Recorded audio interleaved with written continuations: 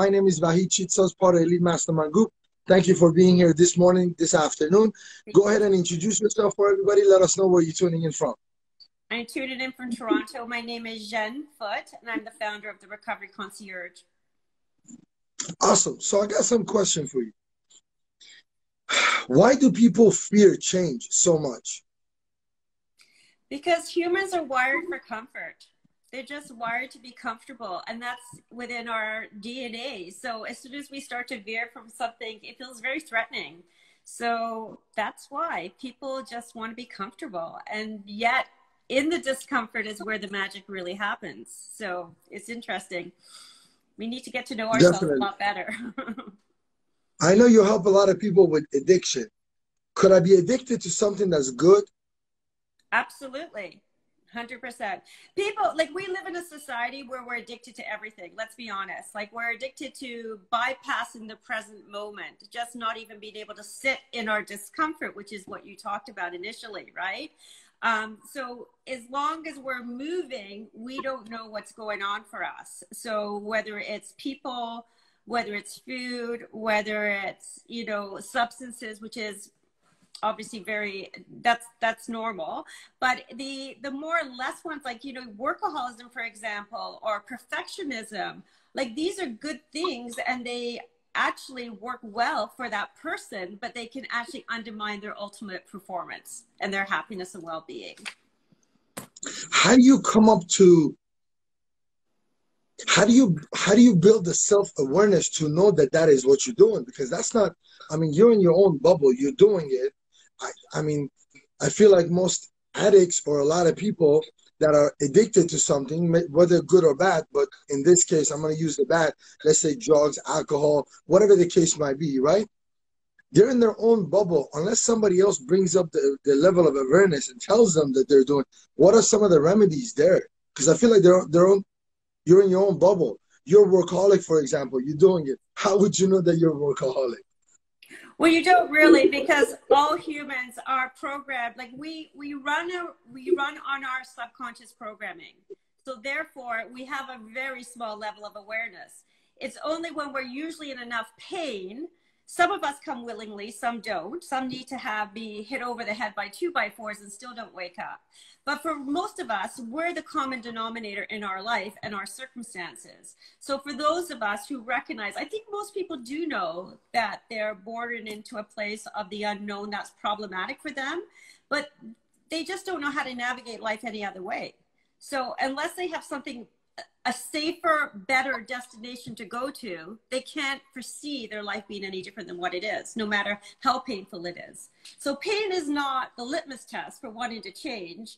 I think it's just recognizing that you are the common denominator in all that you bring, in your relationships, in the circumstances.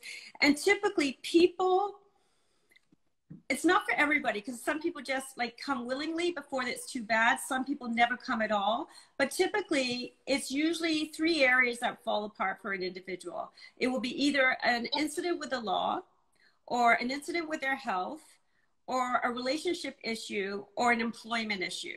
And once one of those things is jeopardized, typically that would be enough to wake someone up and recognize that maybe they need to be paying attention. But not everybody comes to the table, I'll be honest with you. There are just some people who are vested in their story to their own detriment. So here's what, based on your professional experience, what do you think is the root of it? Or is there a common ground where you could say this happens at their childhood, or this happens in their lives, or this is their behavior or their parents, these things cause this person be an addict? Is there a common ground, common denominator, or for every person is different? It's definitely different, but typically the root cause of addiction is trauma. And trauma can be big, or it could be big T or little t. It could be an incident where someone felt shamed. It could be being in a family environment where everybody's doing the best they can, but they're passing down what they knew from the generation before, which is not optimal, healthy parenting. It could be an incident there is a combination of obviously a genetic predisposition, but a predisposition doesn't mean you actually can end up becoming addicted. It means you're more vulnerable.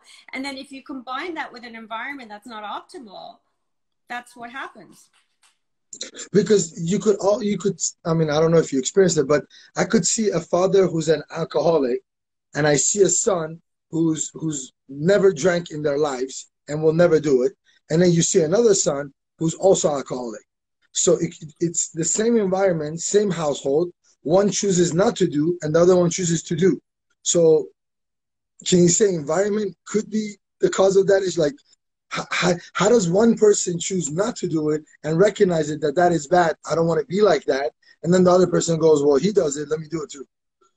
I think that just speaks to the predisposition, the vulnerability, that there is a vulnerability towards becoming, but that doesn't necessarily mean you will become.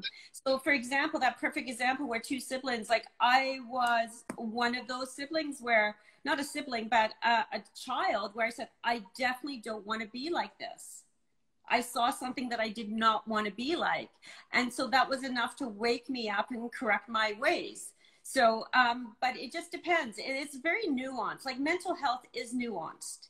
It's not prescriptive like physical health. We know what to do with broken bones. We know what to do with, cardiac, but we don't know what to do with mental health, because there's a biological factor, which is your genetics and predisposition and vulnerabilities, and your environmental as to where you live and how you grew up. And then there's a psychological level as to how this impacted, just given the case you just gave. It had two different impacts on two different siblings. Two different outcomes. So, I mean, question comes into mind. So if you take those two siblings, let's say we take them to a little village about 3 hours outside of LA. I'm pretty sure you can't find a village, but let's say we take them somewhere. There's no alcohol, there's no drugs, you have zero access to any of that.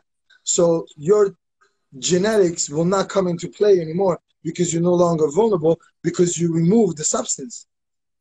Not necessarily, because it can play out in any other way. Like control is a problem too, right? Perfectionism is a problem. Having things. Okay, so we're not just talking about substance. Oh, we're talking substance only? Yeah. So if you're removed from the substance. No, I'm just saying, so if we don't speak about substance, there are other addictions that we have. Absolutely. That we need to remedy. Got it. Cool. Because I was like, if we're taking it out, even if I have it in my genes, if you take it out of my environment and I have no access to it, you solve that problem. Not really, because I look at it this way: alcohol and drugs in particular, like substances, they become solutions for people who have underlying deeper issues. So like that is their coping mechanism. That's what they've turned to hit the easy button, which I talked about being wired for comfort in the beginning. They don't know how to manage any other way. So this just bypasses it for a very short temporary reprieve, but then it comes back with a vengeance. And that's how people get addicted, because they want to feel good. But we can feel good in healthier ways. It's just that most people don't know how to do that. So they go for what's easy. And we live in a culture, obviously, as you know, where alcohol is like, celebrated in every aspect of life. It's very normal to drink. And if you don't drink, you're often looked at like you've had two heads. Like, what's wrong with you? There must be a reason that you don't. Are you an alcoholic? Not that maybe it might be a health choice, right? So, the society norms don't help that either for individuals. If you or someone that you have a loved one that's going through that, what would be a couple of tips that you could share with us that could possibly help? Let's say I have a brother-in-law. Let's say I have a brother, sister. He's a physician, attorney, workaholic, and I want to help him. I can't just tell him, don't go to work, don't do this, don't do that. That's not going to work, right? Let's take a vacation. I mean, that's not going to have a sustainable change in their lives, which is going to come to my next question is, how long do you have to be building that habit for it to be sustainable? But I'll let you answer the first question. The first question is, if you have a loved one, or you see someone you really care about and they're struggling, you definitely want to be in a place where you approach them from a place of curiosity, not like attacking them with you're not doing this, you're drinking too much, whatever it is. So you want to be curious to say, I noticed that maybe you've been drinking too much. I'm wondering, drinking a lot more, how is this affecting you? How is COVID? Is there something going on for you? Or you may, the best way is honestly to say, I feel, or I notice, and I'm just curious if everything's okay with you. Because you want to engage them in a conversation, because obviously if they're doing something that's unhealthy, there's a reason why. And there's something going on for that individual. So the best way is to really be neutral. And we talk about I feel statements, like coming from what this feels like for you, that's why you want to engage with them. That's the best place. You know, like what I do in my work, I do a lot of mediation and coaching with individuals, with family members to how to approach the family, their loved ones, because they don't know. And first of all, they're emotionally entangled. So they're so exasperated, it often comes out the wrong way. So if they just hit that pause and say, okay, I really want to come from a place of concern. I want to engage this person to get curious what's going on for them, and neutralize the language around who's doing what, you can usually you can't talk to someone when there's no rapport. So you've got to start with rapport. And so if you want to approach a loved one, you have to improve the rapport, even if it's so slightly, that then you could have that next conversation. Yeah, because I was looking for the words. I was like, how do you approach that? Because I think that's a big deal, the way you approach it, because if you approach it the wrong way, now you got the walls going up. Now you're going to have a little bit of a harder time to get in. So how long does it take for me to go through the therapy, meditation, whatever I'm doing to change the behavior? How long do I have to be in that state as far as days goes for me to feel that this could potentially turn into a productive habit? It's a very long process, I'll be honest with you. It's like you're defrosting from a thaw, right? And you're slowly becoming more alive and more awake the whole time. And there is like what they call post-acute withdrawal symptom, which can last anywhere from 6 months to 24 months, depending on what that person's been using and for how long. So it is very individual. But typically the first year it's like, you know, it's like a bit of a honeymoon. Like, oh, I actually can do this. You're taking people who never thought they could live without alcohol and waking up, and in 90 days, I go, wow, there's a bit of a temptation here, but overall I feel better. They see some immediate benefits. But then comes the next wave, which is like the reality of picking up the pieces in their life that aren't working, right? Which is what we talked about, that maybe there's a failed relationship, or maybe there's some financial issues or some health issues that have just been put on pause because they've been using or drinking or whatever it may be. And now they're coming back to the reality of that, or their social anxiety or the depression or whatever it is, because you can't assess someone when they're in acute addiction.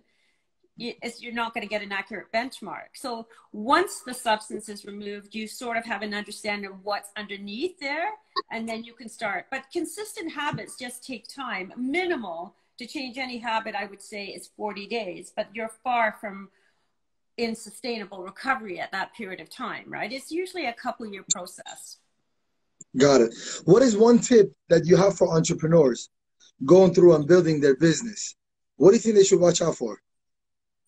I think, or burnout. To be honest, I've been there myself.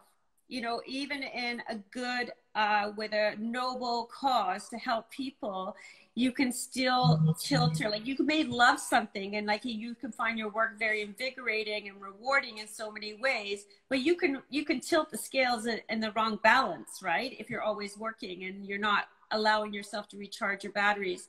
And what I found you need to slow down to go fast. It's really that simple. Give yourself some room here, because if you're working at 110% capacity, there's no space for anything new or possible in your life, right? So to pull back gives you that breathing room. I want to thank you so much for taking this valuable time out of your schedule and being with us this morning. Hopefully we'll get to do more. Was watching your Instagram page. You're doing fantastic. How do people find you? They can go to therecoveryconcierge.com. And right now I actually have a free download for an emotional toolbox if they want to look at more of their own wellness tools. So they just go to my bio and they should be able to get it there. Awesome. Thank you so much for being here. Stay safe. Thank you. The same to you. All the best. Okay. Bye-bye. Bye-bye. Take care.